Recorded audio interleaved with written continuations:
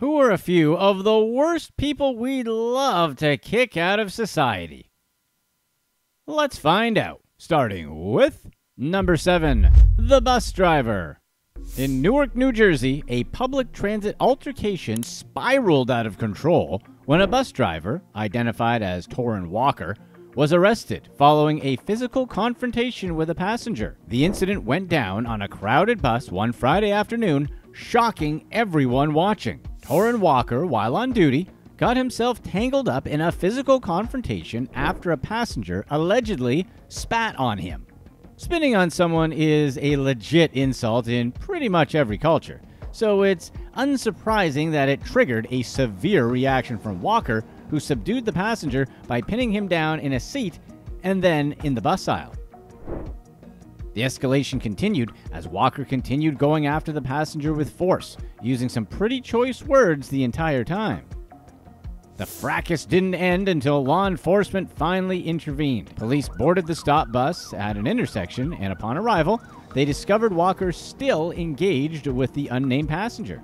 Since Walker appeared to be the aggressor, he was quickly arrested and charged. However, the passenger faced similar legal repercussions, also getting charged for his initial aggressive act against the driver. Despite the way everything escalated, it was reported that the passenger wasn't seriously hurt. In response to the incident, New Jersey transit officials emphasized their zero-tolerance policy towards any form of physical confrontations against transit employees or patrons.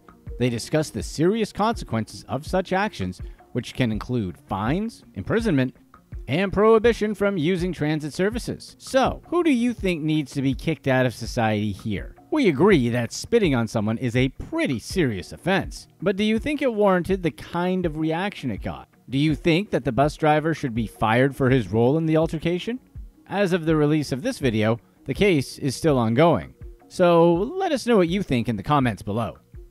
Number 6, the dental assistants. 3 employees at Premier Dental Group in Knoxville, Tennessee, got what was coming to them after a video surfaced showing them mocking a cancer patient's private diary. The video, recorded by a colleague, captured 2 female staff members reading the patient's concerns about her radiation treatment options aloud, while a male employee sat by, absorbed in his phone. The incident, which took place in the bustling office, was rightly lambasted on social media for the gross violation of privacy. As the footage spread, the dental practice issued an apology, acknowledging the disrespect and unprofessionalism shown towards the patient's medical condition. They described the incident as contrary to their standards of respect and professionalism, which is like, well, we'd hope that would be contrary to their standards. Following an internal review, the 2 women involved were terminated from their positions immediately, while the guy, who didn't participate in reading the diary but sat there like a loaf, somehow kept his job. In addition to this privacy violation, the practice had previously settled a lawsuit where they were accused of unethical behavior towards patients. Allegations included using unqualified dental hygienists and unnecessary treatments, likened to treating patients like cattle to boost profits. This lawsuit concluded with Premier Dental Group agreeing to pay out about $1 million, showing a pattern of very questionable practices at the facility. What we don't get about this whole mess is what could possibly be so funny about a cancer patient's diary. Obviously, grabbing it and reading something clearly meant to be private is wrong. And then to laugh about their concerns about cancer treatments of all things is just weird. It seems like someone in the hiring department needs some assistance of their own, since they're clearly inept. Seriously, it sounds like they'd be better off hiring some reality TV stars. At least then, the idiotic drama would be expected. Number 5, faking disability.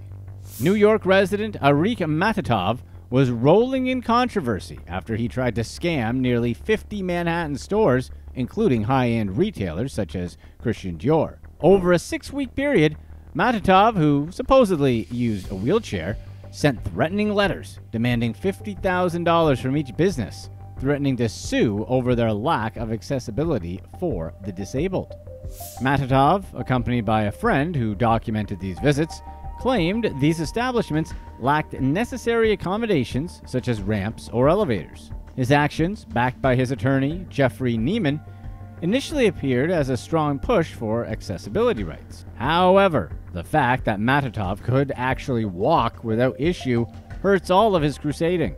Eyewitness accounts and photographic evidence from the post exposed Matatov's ability to walk unaided, which he displayed during a surprise visit by a reporter. The backlash, of course, was immediate and severe. Businesses that had been targeted by Matatov and had faced significant financial pressure to settle out of court were pretty upset over his little shakedowns. Legal representatives from affected businesses labeled the lawsuits as extortion and criticized the misuse of the legal system. The situation escalated when several businesses sought to have the lawsuits thrown out and demanded fines against Matatov and Neiman for their fraudulent claims. Amidst growing scrutiny and evidence of his actual physical capabilities, Matatov agreed to drop 2 of his $5 million lawsuits against major retailers. The remaining legal battles continued, with calls for stricter oversight to prevent such exploitation of disability laws in the future.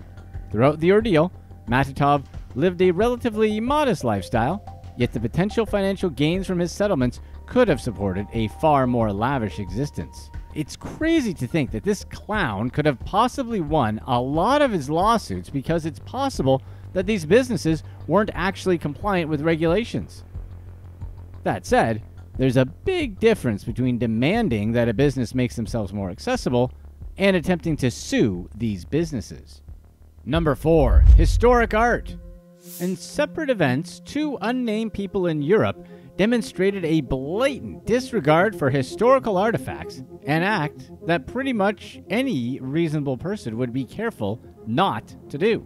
A 39-year-old Spanish man who clearly should have known better got investigated after damaging ancient cave paintings. In the serene Sierra Surdejana mountain range of southern Spain, this unnamed Spanish man tried to improve his social media profile by exploiting the region's ancient cave paintings.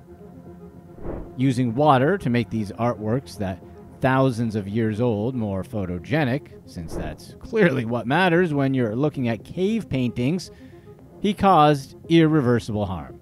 This act, documented through his Facebook posts, has not only outraged everyone who saw them, but also brought on a thorough investigation by Spain's Guardia Civil, a Spanish law enforcement agency responsible for various public safety duties, including the protection of the country's historical heritage. Parallel to this, Florence witnessed a brazen act of cultural disrespect by an unnamed young German tourist. In an attempt to capture a daring photo, he climbed the protective barrier of the 16th century Fountain of Neptune, a central piece in Piazza della Signoria. His actions, captured on surveillance, led to his detention by local authorities, illustrating a growing concern over the preservation of publicly accessible art. Both incidents show the annoying trend of dumb people compromising significant cultural artifacts for social media posts of all things. Social media is fun and all, but these influencers' selfish, constant need for status and likes shouldn't come at the expense of making things worse for everyone else. Number 3. The Cowardly Act. In the Bronx, William Bollinger and Tammy Moore were charged for going after an 82-year-old home health aide. The suspects are said to have physically harmed the elderly woman without provocation, ultimately leaving her with severe injuries. Both suspects, aged 32 with a history of previous arrests, 8 for Ballinger and 10 for Moore, were suggested by prosecutors to be held on either $30,000 cash bail or $90,000 bond. However, judges Eugene Bowen and Craig Ortner opted for supervised release instead because, well, we don't know. This seems stupid to us too. This decision has sparked considerable outrage among the victim's family and community members as well, since they're all concerned about the potential risks the suspects pose after they were set free. The victim, who was recycling some bottles at the time of the incident, suffered multiple injuries which led to her being hospitalized at Jacobi Medical Center, where she was listed as being in stable condition. The family, unaware initially of her whereabouts, were scared out of their minds until she was located at the hospital. The judge's choice to release the suspects was defended by the state's court administration, explaining that their discretion under New York law to make these types of decisions based on the defendant's flight risk, and apparently nothing else. However, this rationale hasn't eased the minds of the community or the police union, which has previously criticized Judge Bowen's decisions in similar cases. As of the release of this video, the suspects await their next court date, and the debate continues over the balance between judicial discretion and public safety. It certainly seems that not many people are worried that they're going to run away, right? It's clearly more that these two people just need to be kept away from everyone else and deserve to be locked up if they are indeed guilty. This lady was still helping take care of others at the age of 82, and these two took that away from her for no reason. Number 2. The truck driver. Dylan Fogel, a 25-year-old from North Carolina, got hit with serious charges after his inexcusable actions that occurred outside a Tampa Bay gentleman's club. Fogel, reportedly involved in a dispute inside the Emperor's Gentlemen's Club, was kicked out along with his friend Anthony Metelsky for some inappropriate behavior. This altercation escalated tragically when Fogel, who was driving a semi-truck, crashed into a group outside the club, resulting in the tragic passing of 44-year-old Giovanni Soto and serious injuries to 2 others. In the early hours of that particular morning, security footage showed Metelsky becoming aggressive with the club staff. Shortly after, Fogel drove his truck into a crowd waiting outside. Witnesses suggested that Fogel might have been targeting his friend amid the chaos, which he wasn't. But before the crash, Fogel texted a childhood friend implying his awareness of impending doom, with messages such as goodbye and acknowledging his likely prison sentence. After the crash, Fogel showed signs of alcohol impairment and admitted to police he was behind the wheel, though he claimed the truck's accelerator malfunctioned. However, his inability to provide an actual reason for not avoiding the crowd raised suspicions about how much of this was an accident. Fogel's actions contrast sharply with his background. He was described by friends as someone who lived a bit on the wild side, and that his job driving semi-trucks was his self-proclaimed dream career. The incident left the community and Fogel's friends struggling to reconcile the man they knew with his actions that night. Number 1. The spoiled rich kid.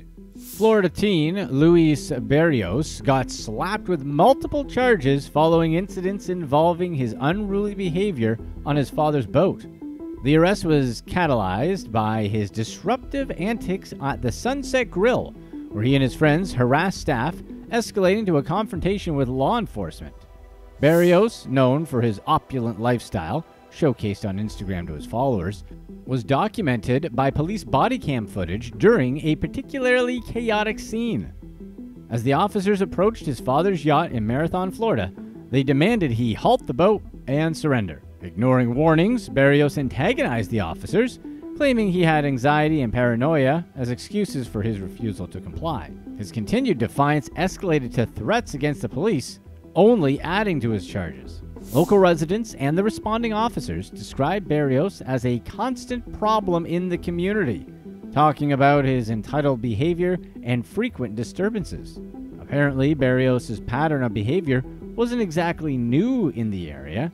Neighbors expressed frustration, describing him as a, quote, spoiled brat, despite his father's hardworking reputation. Berrios was eventually arrested and faced charges, including possession of alcohol by a minor, disorderly conduct, and fleeing police by boat. His behavior remained defiant at the police station, where he continued to make threats. At one point, he shouted that his dad's rich, and of course, emphasized with the curse word. Obviously, that didn't impress any officers, although one of them did say, "Congratulations," sarcastically. The incident, which was captured on body cameras and widely viewed on YouTube, quickly overshadowed Berrios' social media influence, drawing public outrage and criticism. Viewers condemned his actions, foreseeing a grim future if his behavior continued unchecked. Probably one of the most annoying things about this story is that even though this kid was arrested and charged, it's not likely his behavior will change. Until his enablers stop his annoying behavior, the rest of society will just have to continue to have to put up with the entitlement. Click to watch one of these next videos. Let us know in the comments section what you'd rather have: $4,000 a week for life, or $2 million cash right now.